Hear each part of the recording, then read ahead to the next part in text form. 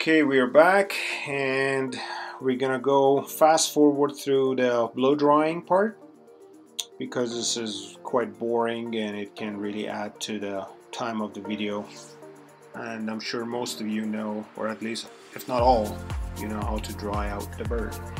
So as you can see, before I installed the bird on the permanent perch, I like to have it on top of the chair or on a vice grip or not on the permanent perch, somewhere else, sometimes even having it on, like holding the feet by one arm, by one hand, and then trying to fix the feathers and preen the feathers up to the degree before I put it on the permanent perch.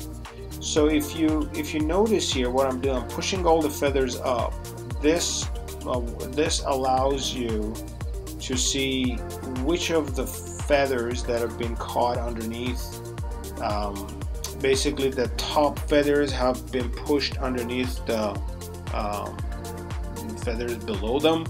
So this allows you to put the shingles back on the proper way, because it really shows if you don't spend the time and if you don't spend if you don't give it the proper attention that it needs. You will realize at the end, you might have posed your hog fairly good, but the feather grooming, it doesn't look necessarily nice. So I like to do the same thing with the brass feathers. I push everything up. That allows me to see where everything is, and I can bring every piece of skin and all groups of feather tracks back into where they belong. This is not something that you see from the video and you learn right away. It just needs a lot of practice plus a lot of studying of where the feather tracks belong on a bird's skin. So now I have my permanent perch ready. I'm trying to put the 2 holes for the legs, and I kind of like measure them already, how far apart they need to be based on the pose and the slope of the branch. We put them on and we bend the wires from underneath, make sure that the talons and the feet and the toes and everything is looking properly. I don't pull them too hard, I don't let them sit there loose. So I just bend them crooked and I staple them, and then later on I will cover up this staple with some scenery material.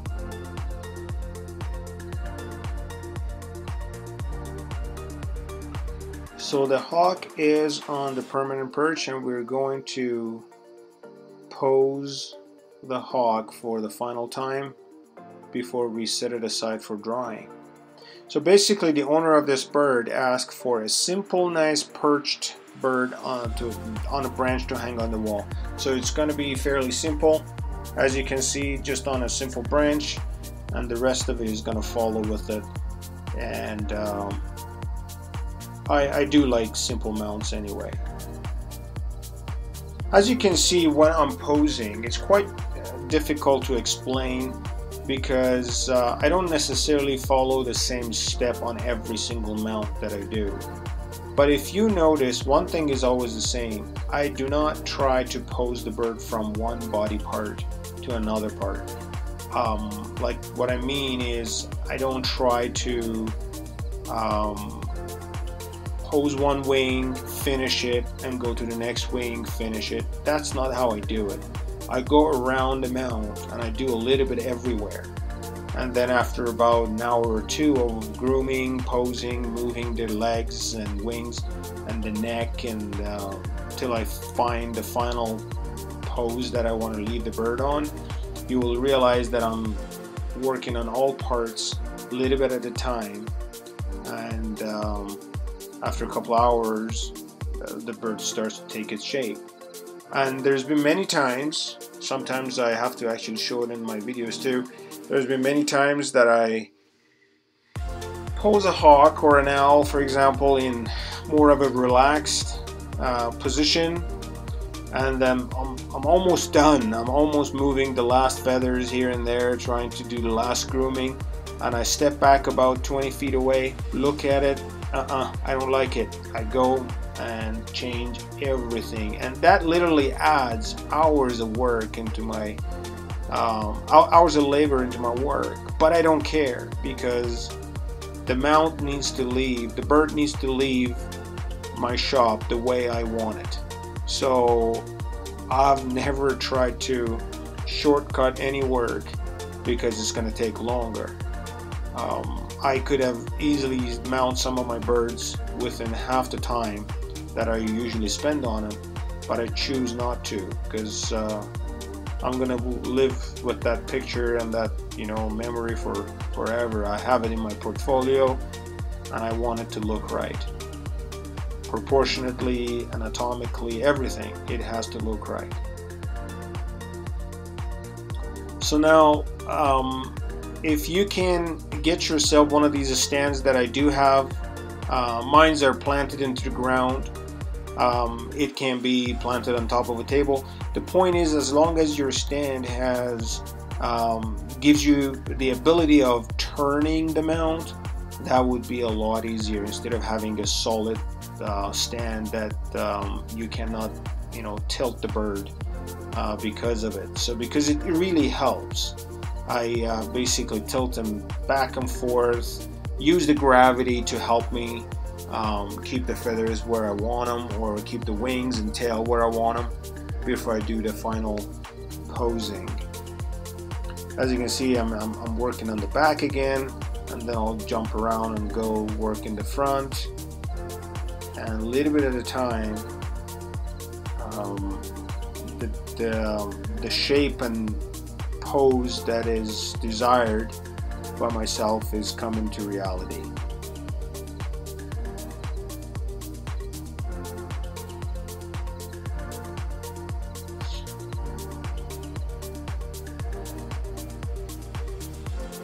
Yeah, Swainson's hawks are fairly cool looking hawks, actually. Even the juvenile, and their juveniles, they can quite vary from one to another one. Some of them are, I have one in the freezer that belongs to a lady that is quite buffy on the breast with very, very few spots. And I have done other ones that I think you can find them on my website gallery, that the breast is full of spots and markings. And they're both juvenile Swanson's hawks, but they're quite different.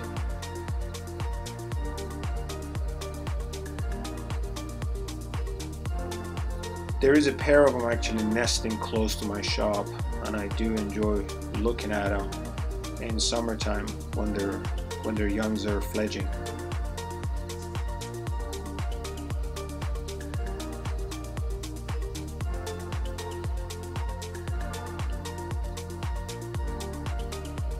Okay, now we're gonna go ahead and do the carding. I like to do the tail first, and what I'll use usually is a piece of cardboard, a little bit of a tape, the painter's tape, and a couple of pins around, and I don't want to press them. I don't like to press the tail between two cards too hard. That makes the tail flat. I don't like to do that, because birds' tails are not flat. They have a little bit of a curve to them.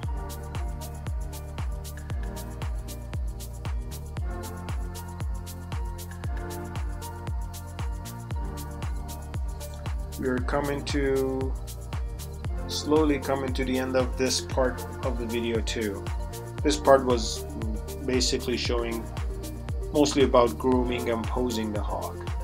As you can see, the wingtips are still drooping, but the hawk is taking its shape. So it's just a matter of holding those wingtips up. It'll bring it way closer to reality, while I'm still grooming feathers on the wing and the shoulder and everything. See, the reason I do not like to push my wing wires all the way to the tip is because it usually creates problem with the bending on the last part of the wing. It's much easier not to put any wire in there, because that wire is not going to support anything, and is basically with a couple of cardboards and tapes and pins, you can keep the wingtips in the right direction in the place that you like, and you don't need to worry about any wire creating any problem.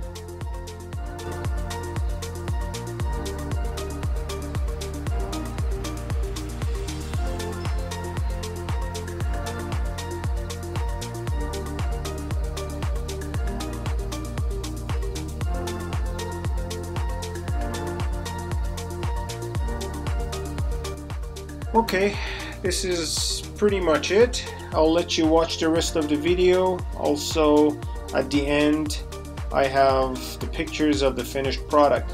If you enjoyed the video, if you liked the video, I would really appreciate if you subscribe, and if you like the video, and also share it with your friends or whoever you think that is going to enjoy and benefit from the video. We'll be producing more videos and sharing them more and more every week with you guys. Thank you very much again. Have a good day. We'll see you either next week or maybe again this week. You never know. Have a good one.